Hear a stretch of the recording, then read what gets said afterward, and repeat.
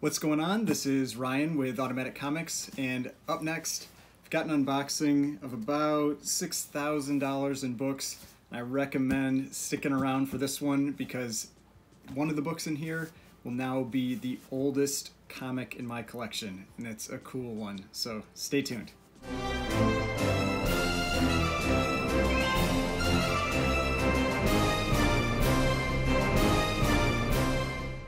Alright, so before we get started, please remember to hit that like button and hit the subscribe button if you'd like to see more content like this. So like I said, I've got about $6,000 in comics in these two boxes.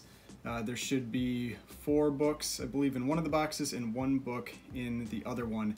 And one of them is now the oldest comic book that's in my collection. Not necessarily the oldest book, but the oldest comic book.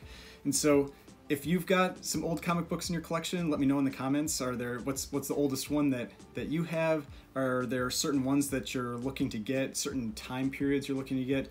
Me, I've been really trying to get a few books back into the 30s because it is so hard to find those books when they get pre-1940. I mean, even during World War II, that's tough, but pre-1940, extremely difficult. And that's what one of these is. And as part of this, I thought I would also show what my previous oldest books were, and so I'll go over just a couple of the books in my collection. So with that, first one I'm going to go over is this book here, and this is not the new oldest book. This is just a key book, a Marvel book from the Silver Age that I was excited to be able to pick up. I actually just bought another copy of this book that should be arriving probably sometime soon. I don't know. I think it's always strange how that works out. I hadn't had a copy in quite some time, and then I end up picking up 2 of them. But just the way it works sometimes. And like I've mentioned before, what I like to do is if I see a book that I think is a good price, I buy it, and I don't worry if I have a copy already or recently bought a copy or whatever. If I think it's a good price, I will pick it up. And this is from a seller that I've mentioned a number of times before, because I've had some people comment, kind of asking, where I buy books from, that kind of thing. And I don't want to give away where I buy everything, but I do tell occasionally where there's some that I buy from, and that's part of the fun, is finding places where you can buy books. But this is from Super World Comics, and just because I've mentioned them on a few different occasions, and they have sales that they do on Instagram a couple times a week, and that was where I picked up this one. It's on their, I think it was like their Tuesday evening sale. This is a book that I'm surprised it's cooled off a little bit, because I think it is one of my type of spec books where it's a big key, and there's the potential that it's going to have more impact in the future in the Marvel type universe. And it's one of those books that you can never really go wrong with it. I mean, you can always pay too much, but you can never really go wrong with a book like this. And this is Amazing Spider-Man number 6. And this is the first appearance of the Lizard.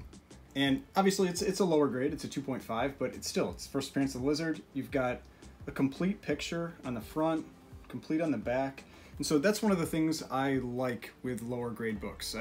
When I look for lower grade books, when I pick those up, I like the ones that don't have big pieces out of the cover, like whether it's down here or up here, or the back generally okay, because it's not being really displayed from there, but especially on the front. And this one, you can just tell it's got creases, lots of general wear, but colors still look solid, and just still looks like it's a nice presenting copy. And one thing I've always thought was really interesting with this book is the color for Amazing Spider-Man. It's this pink color, and it's just one that you don't see very often with Amazing Spider-Man, not in the Silver Age or any age, and so I thought that's always kind of a cool color.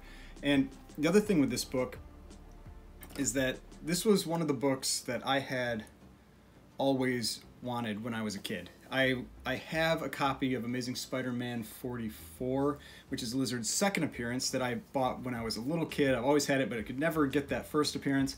I've had this one other time, I think it was like a 5.5, something like that.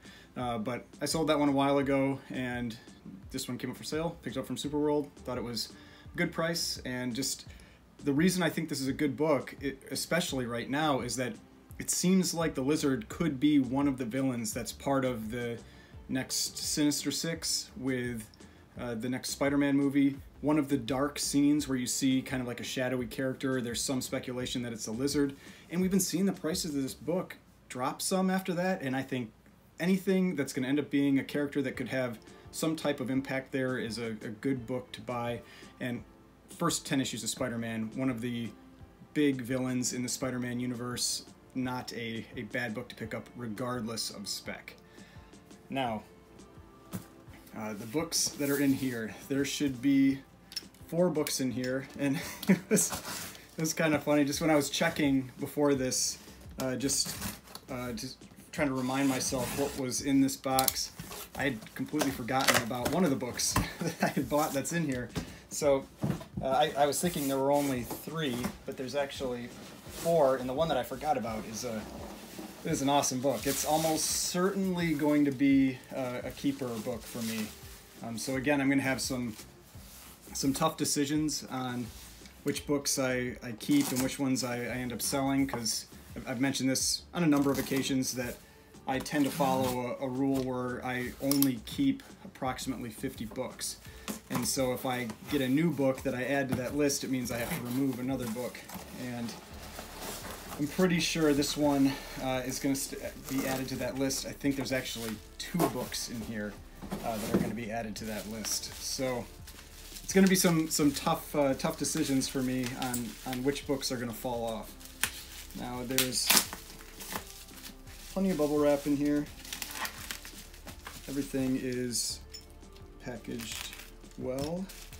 Okay, so here is the first book, and this was the one that I forgot about that is likely going to stay on my keepers list. And I am a big Batman fan. If you've watched my previous videos, my wall behind me had been Batman for like a month and a half, and I just updated it to my favorite horror books for Halloween.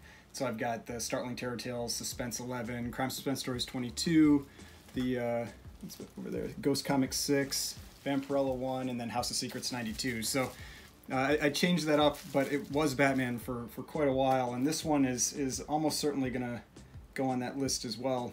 And this is Batman number 23, which is a early classic Joker cover. You know, just one of these really early covers where you get Joker on there.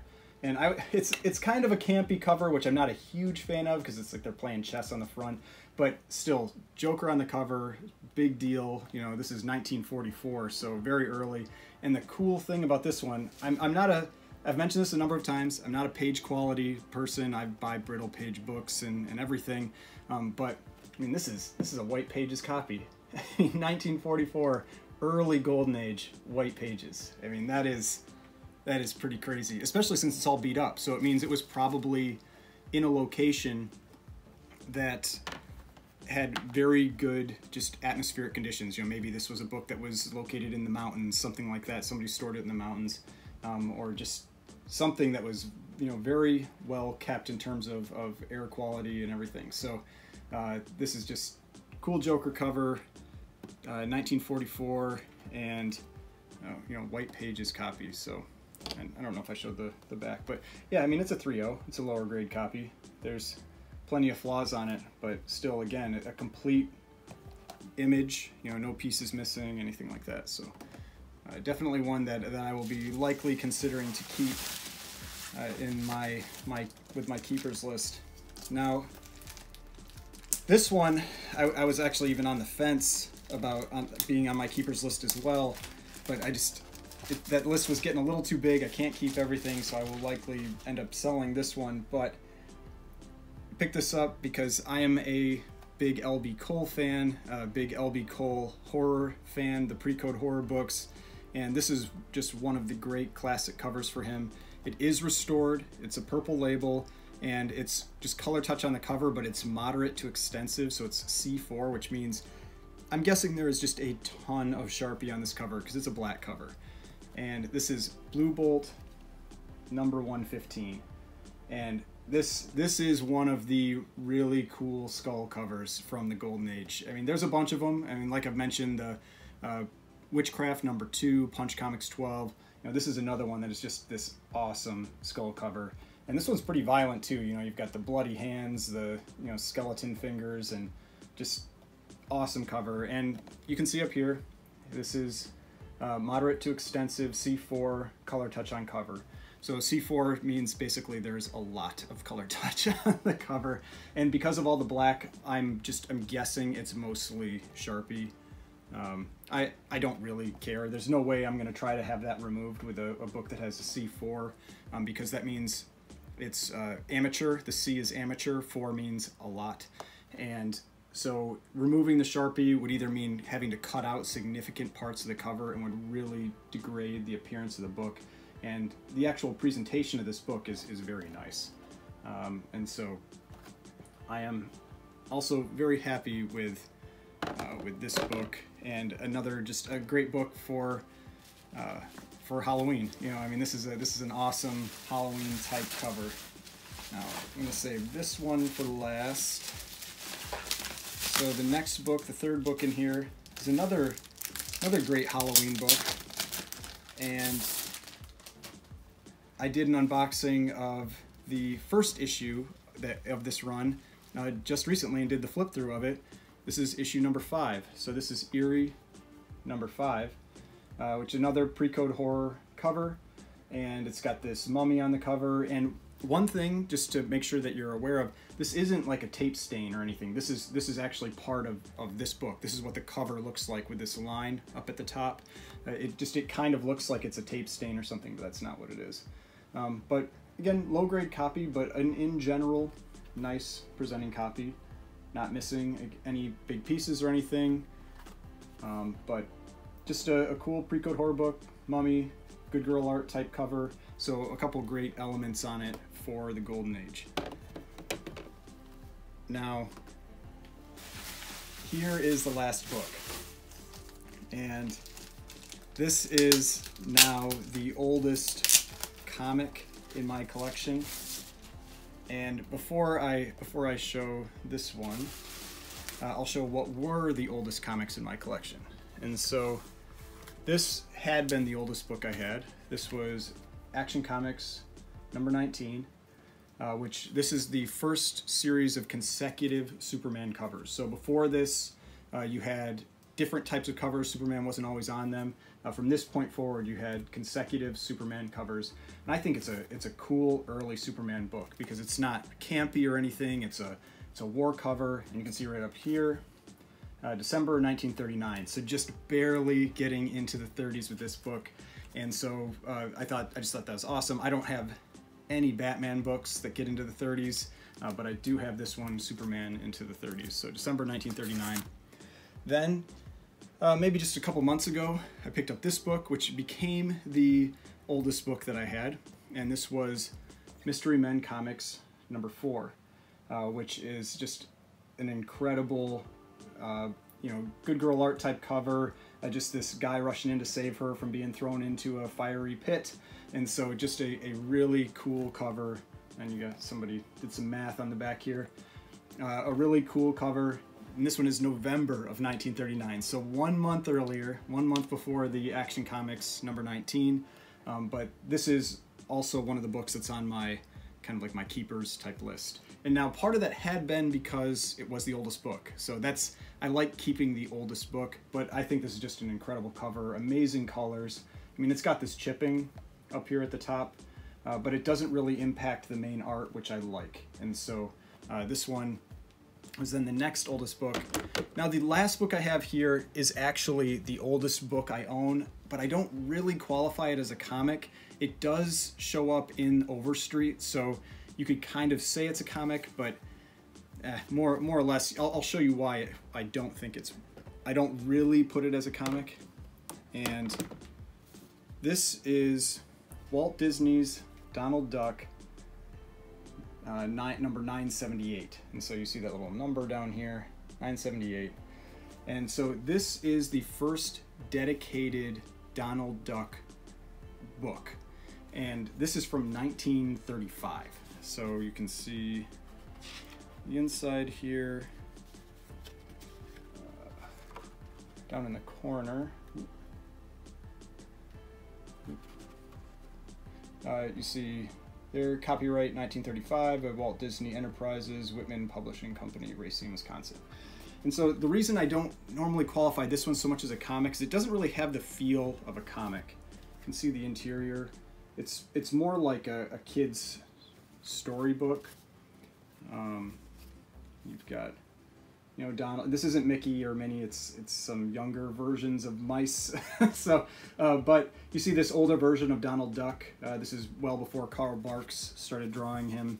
But I thought this is a cool book that I have, 1935. But I don't really call this one a comic, and so that's why this other book here that I have that I just picked up is now what I would call the oldest comic book that I have.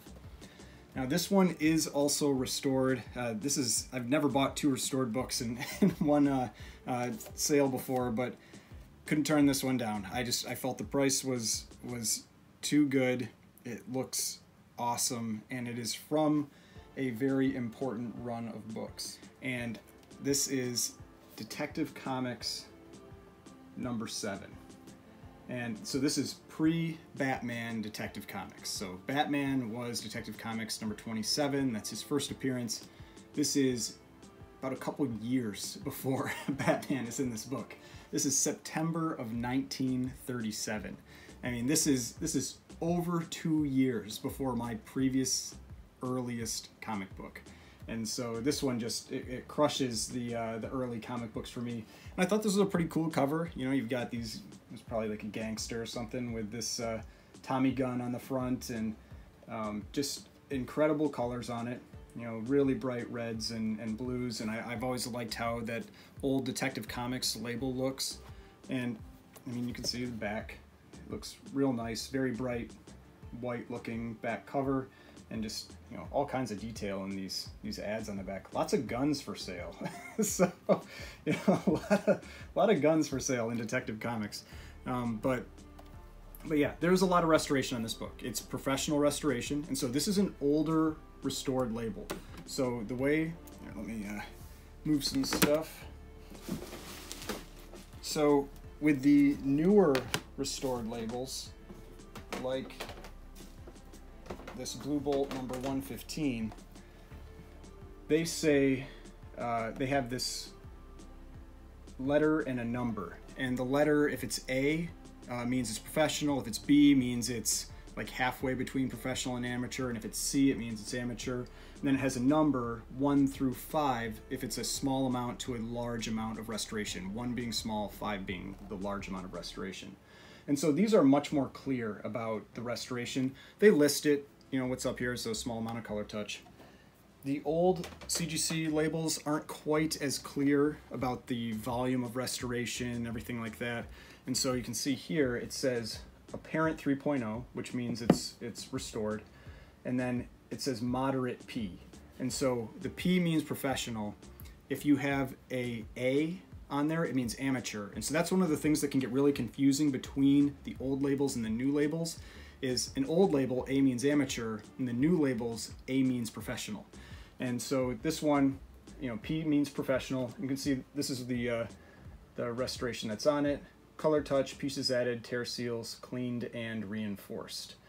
And so I don't know exactly where the pieces are added. I would have to take a look to see where that's been done. It's actually probably pretty hard to find it just because this is a professionally restored book. And so usually from the front, that means you can't actually see or easily see where the pieces were added. You usually need to have it open and take a look from the back. But this one is also, it's brittle pages, but again, like I said, I have a white pages Batman 23 that I picked up and a brittle pages Detective Comics 7. I don't really care about the page quality.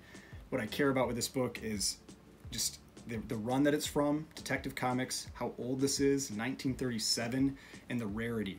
There are only, I think, 20 total graded copies between Universal and restored of this book on the census. And so when I had the chance to pick this book up for what I felt was a pretty reasonable price, I jumped at it. And so super happy to add this book as the now oldest comic in my collection, and I think it's going to be a pretty hard task to top that. But yeah, very happy with this book, and hope you saw at least one book, maybe a couple books today that you've never seen before. If you enjoyed this video, if you thought this was useful, fun to watch, please hit that like button, hit the subscribe button if you'd like to see more content like this. I've got more videos over here if you'd like to watch some of my other videos, and the subscription button right here if you'd like to subscribe to the channel. I would really appreciate it, and I will see you in the next video.